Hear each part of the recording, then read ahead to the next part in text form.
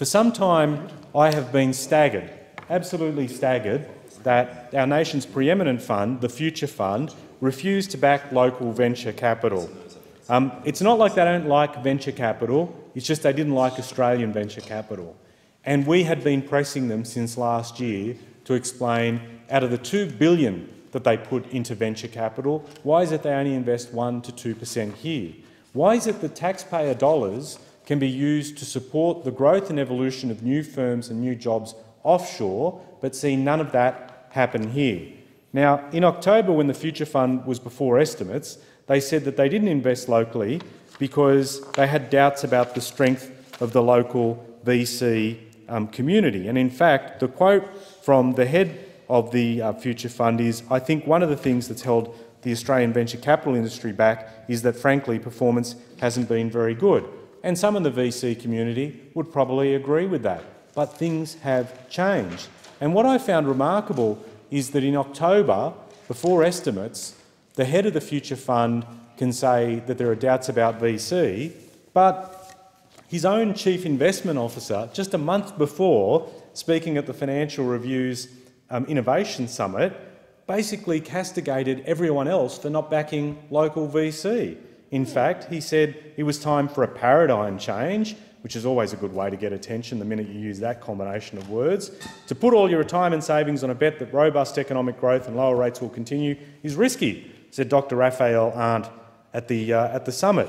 And then urging super funds to do more. Well, in actual fact, Hostplus, Australian Super, Hester, First State, all those pesky industry funds that the government likes to target and single out and chastise and harangue and put in all these new legislative arrangements and talk down, these funds have probably put more into local venture capital to back local firms and local jobs than what our own Future Fund has done.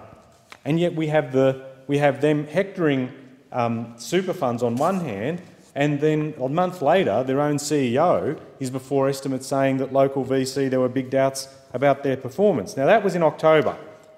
And then suddenly in April, we open up the Sydney Morning Herald and John McDouling scored himself an exclusive. Blackbird Ventures, which is a great firm with a great investment portfolio, backed by a lot of great Australian tech entrepreneurs, has suddenly scored some money out of the Future Fund. And I absolutely congratulate the Future Fund for this. And they've, as it's been revealed in estimates, scored anywhere between $20 to $30 million to back locals, and that is good. But some things that came out of estimates were interesting. Two things in particular. One, the Future Fund has outsourced decisions about which local VCs they'll back to Greenspring Associates.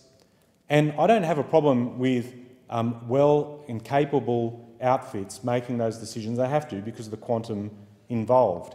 But the thing I know, moving in this environment for a number of years now, is that VC tends to have a view, and I've seen it, even when I travel in the States. VC would not only take a greater interest based on geographic proximity. That is, the closer your firm with the proposition wanting the money is to the location of the VC, they generally tend to back it that way. I don't know how many times Greenspring will be out to Australia, and if they've set themselves up here to do the local scoping work of the local venture capital market, but I have to say this is something we will keep an eye on. Labor has been pressing the Future Fund to do more in this space, and if Greenspring only does an occasional visit to Australia that might occasionally lead to one article appearing in the Sydney Morning Herald about one VC that managed to score 20 to 30 million out of the fund, then there will be more questions asked by us. The second thing is, it's not very clear from the head of the Future Fund who appeared before estimates where they're going to go. For a group so fixed on stats, numbers and the concrete, they've not been forthcoming about how they'll move from the 1 to 2% mark of current local investment from a $2 billion venture capital pool to something better. You'd expect better, and don't get me wrong, I think it's good what they're doing. We're certainly not advocating a mandate and forcing them to, and we certainly recognise you have to be very prudent about applying funds in this space because it's a high-risk class.